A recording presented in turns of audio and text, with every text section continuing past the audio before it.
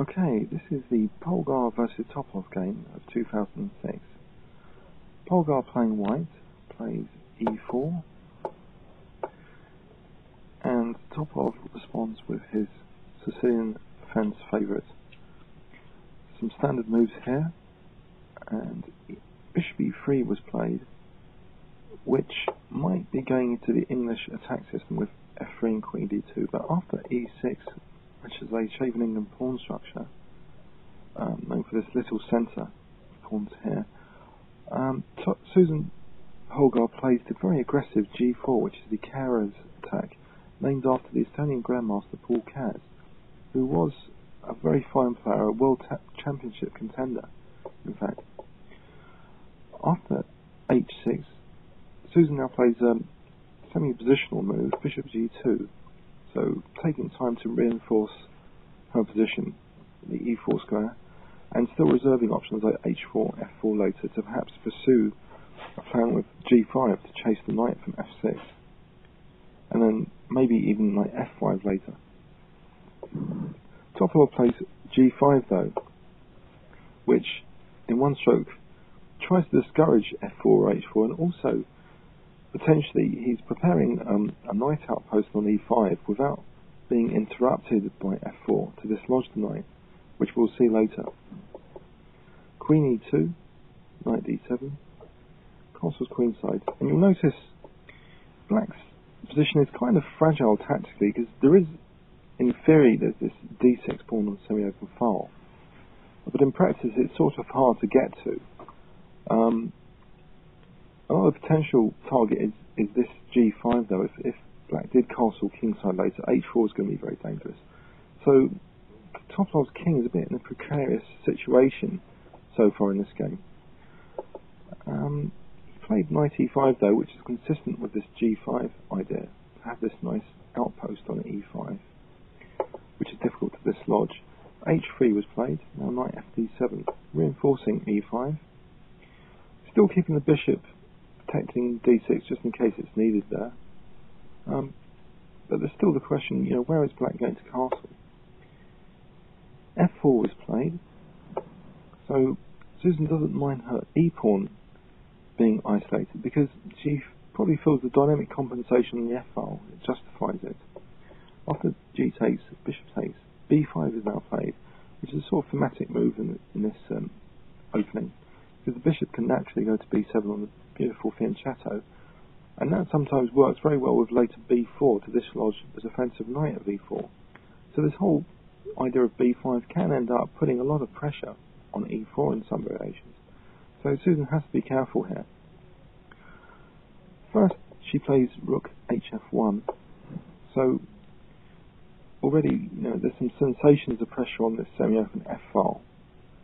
And black plays bishop b7. Now, Susan plays a beautiful little move here, queen f2. It's a dual-purpose move, because not only potentially the queen can come to g3 or h4 later if the queen was not on d8, it also vacates the e2 square. So this knight, instead of retreating awkwardly if black plays b4, say to a4 or b1, can come to e2, and perhaps from e2 to g3, and then come in front of this isolated h-pawn here. And that would be quite dangerous for black if there was a knight here, because these dark squares would be pressurized. And this is actually what occurred in the game. After rook c8, knight e2, straight away, not even waiting for b4, just pursuing this maneuver in its own right.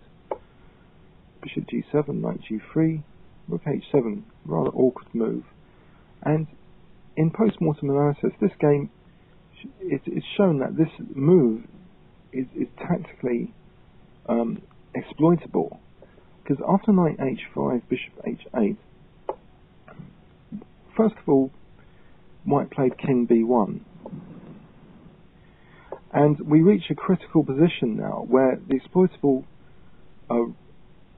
ability of this rook is emphasized, because knight c5, and in post-mortem there was a stunning move here which was missed, which could have led to an incredibly quick knockout blow for Topalov. I'll give you 5 seconds to see if you can see it. 5, 4, 3, 2, 1. The move which Susan Polgar missed was knight f5. which actually her sister commenting on a blog on the internet found in real time during the game. The principal idea is that after e6, bishop takes, queen takes f4 is very embarrassing for black. There's no queen g5 checks, the king's not on c1. And where does this rook go? It can't go to h8, gives a queen f7. So black ends up losing material, e.g. queen g5, queen h7. It's virtually a lost position. But anyway, that didn't occur in the game. Instead, Susan missed this fantastic resource. But played still a strong move, bishop g3, which is the position he found it, to try and get in on these dark squares.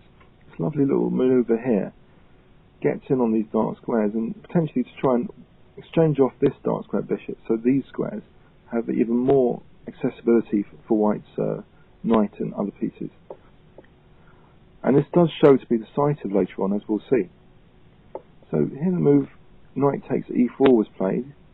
So Susan didn't mind this pawn being used as a pawn sector, because it does open up another line against black's king, potentially. But first, there's the dark square attack, which we'll see now, with bishop f6. So the dark squares are being weakened in black's position. And now Susan plays knight f6 check, reaping the gains of the dark square bishop exchange. And you'll notice here that queen h4 is now a latent threat in the position. But before doing this, Susan makes time for playing h4 to gain a bit of space and to fix this pawn on h6 if this pawn comes to h5. Queen c5, h5 now, and now queen h4. And then all of a sudden there's a very dangerous threat of knight d5 check and queen e7s. And it's not so easy for black to escape this. For example, if king c7, you would think this is a natural move to try and escape to the queen side. You'll see that knight takes h7, rook takes, there's rook takes f7 as a massive blow, because if rook takes f7, knight takes e6, full king, king and queen, with big material advantage. So this isn't so easy to escape. So so far it's a triumph of this dark square strategy, which Susan's been playing for all the dark squares with these subtle manoeuvres. Topalov plays bishop takes c2 here, and after knight takes c2, queen takes c2 was played. But maybe Susan even had a stronger move here of simply king a1.